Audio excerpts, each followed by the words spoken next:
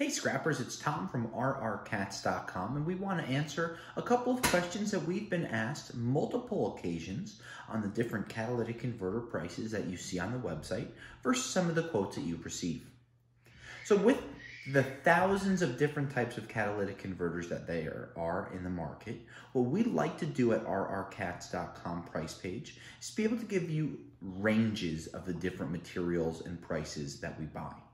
Whether it's a small foreign, domestic, foreign pre, exotic, aftermarket, or any of those different grades of cats, there are so many out there that the price list would be so long, we would rather give you ranges so you know where the rough markets are.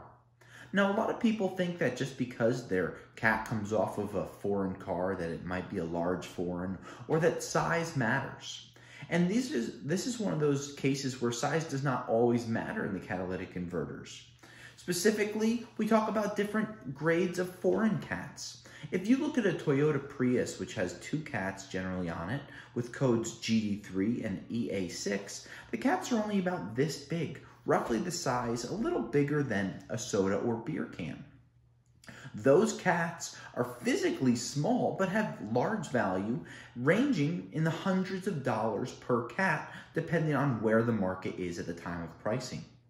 So if you look at these and think that they're just going to be small, you might be underpricing yourself, and that's why we always refer to the serial numbers and sending us pictures of them, whether it's through text messages or emails through our website or phone numbers. The prices of cats vary so much, we want you to know where they are, and that's why we constantly update the price ranges and give you an idea where the markets are. To get a specific price, the best thing to do is always to send us a quote through email or text message right through the website, and we'll get you those answers as quickly as we can. This is Tom from rrcats.com, and we look forward to earning your business.